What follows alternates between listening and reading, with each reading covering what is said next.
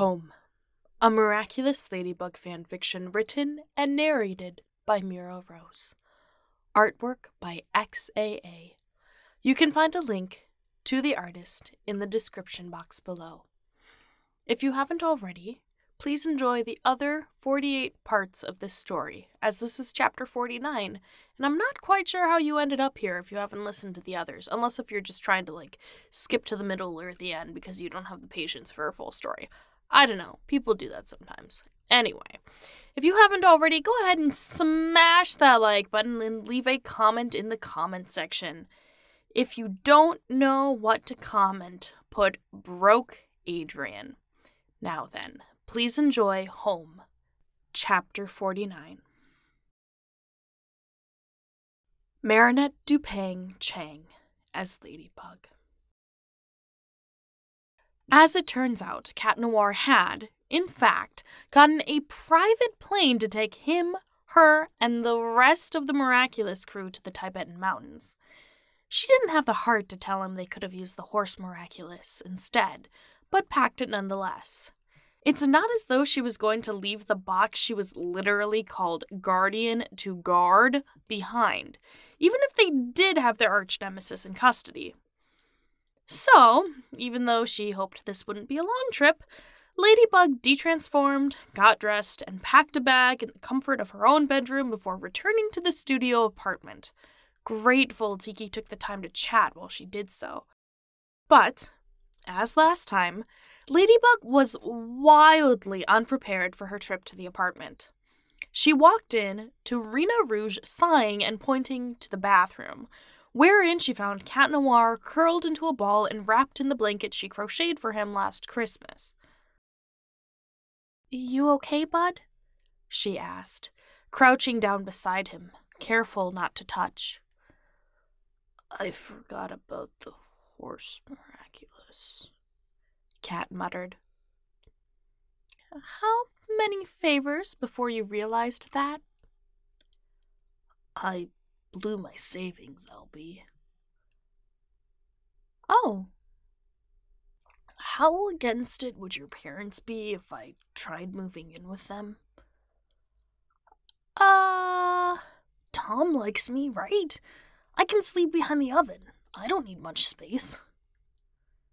She knew he was trying to make her laugh in the light of a bad situation. "You silly old cat."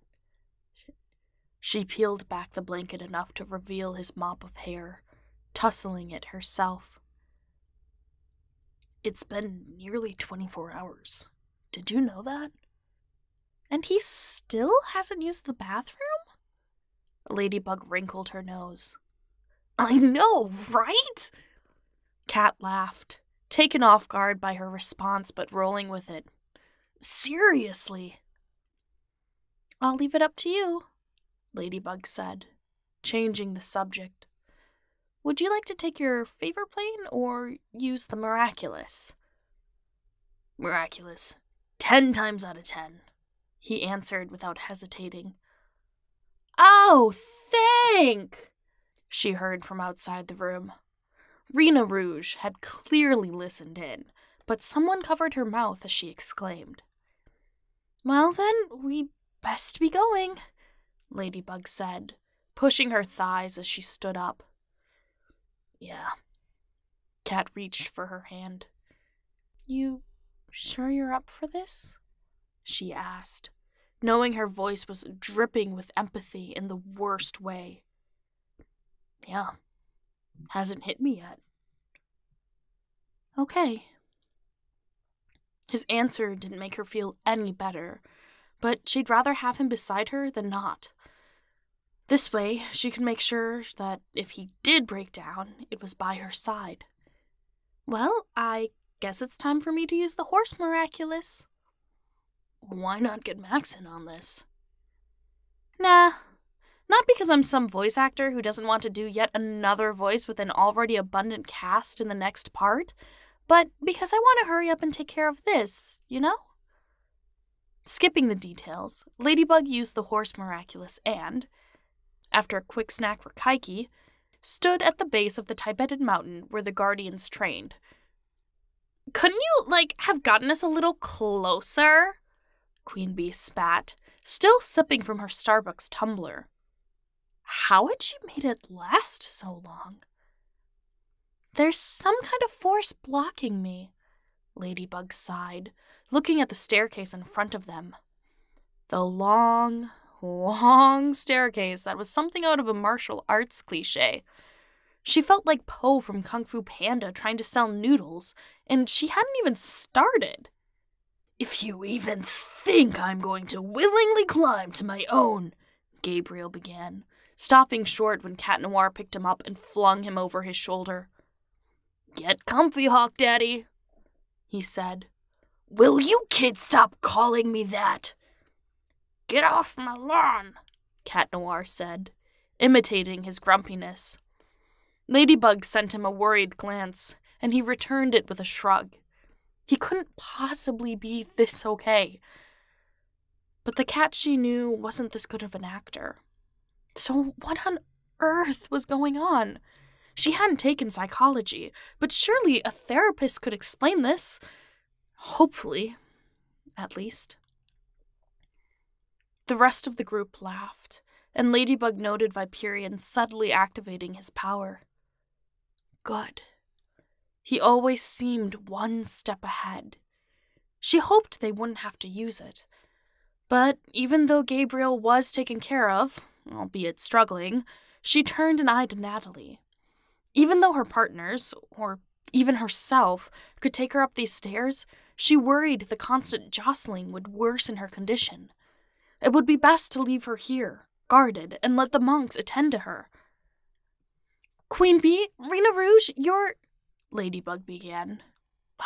No, bad idea. Sorry, Queen Bee, Carapace, and Viperion, you stay here with Natalie.